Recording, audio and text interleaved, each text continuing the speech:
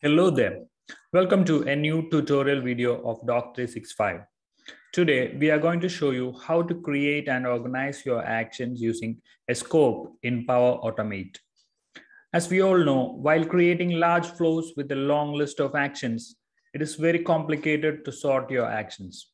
By sorting similar actions or actions that come under same category or cause, you can avoid your flows from becoming complicated. Here is how you can do it. I'm in my start page of Power Automate platform right now. So click on my flows and you can see all my flows that are created here. So each of them have different reasons or cause behind them. They have different purposes too. So let's take a look at the first flow and see the scopes I am using there. So this is the scope, this is the flow I am choosing, and clicking on the edit icon over here so that it will open in the edit mode. So here you can see the trigger and also there's two scopes I have created. There are actually 4 actions in this particular flow. 2 of them is related to Outlook, Office 365 Outlook, and 2 of them are planner actions.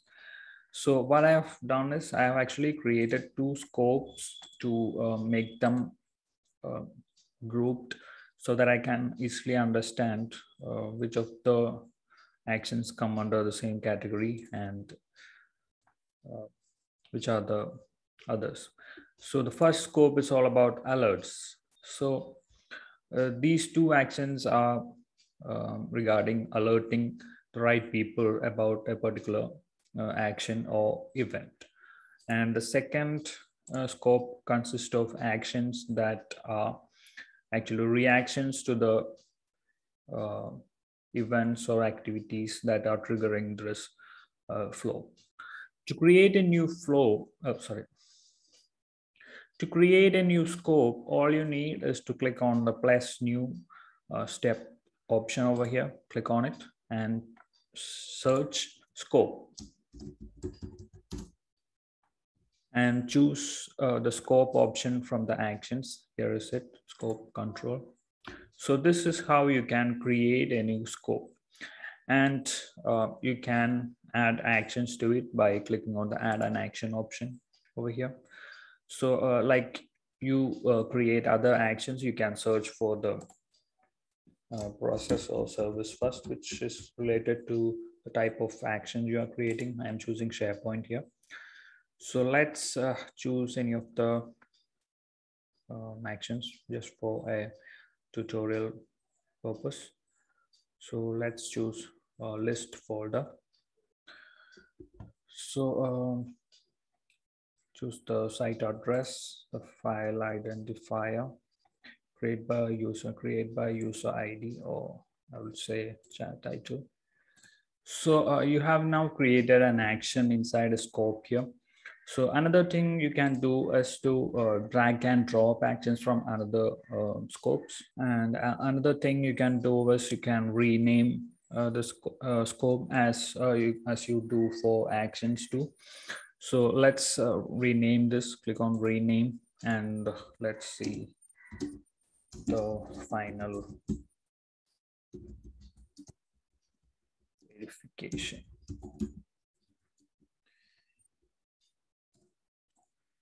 You can rename the scope as well as add a note if you think it's important.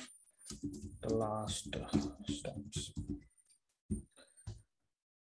So it works the same way you do it for the actions. So it makes the process a lot more easier. Actually, the scope functionality works more effectively when you are creating large flows with a very long list of actions. There are more than 10, 20 or 30 actions in a particular flow. It it becomes very difficult to understand which of the flows comes under the same process or course. And if they are left in a mixed way, it will be very difficult to sort in case if you wish to make any changes to the flow later. If you are using a scope to organize all your actions inside a flow, it becomes very easy for you to make changes to a flow, or you will be able to do or take over new upgrades and updates very easily.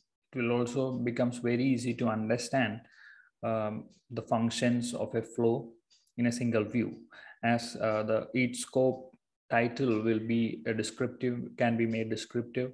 So it becomes a lot more user friendly actually. That's how a scope can be intelligently used in a flow to make it sensible and effective. See you in another interesting video soon. Have a great day.